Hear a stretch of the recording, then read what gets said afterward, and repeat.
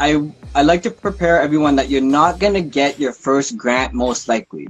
You're not gonna get your first grant most likely. So I try to hit that in the head so many times, because what people do is when they don't get their first grant, they don't want to apply the second time. And you're way more likely to get the second grant. And then you're way more likely to get it the third time.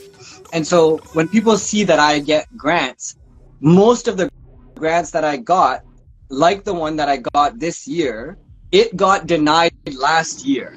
I wrote that grant in 2021 for 2022, got denied.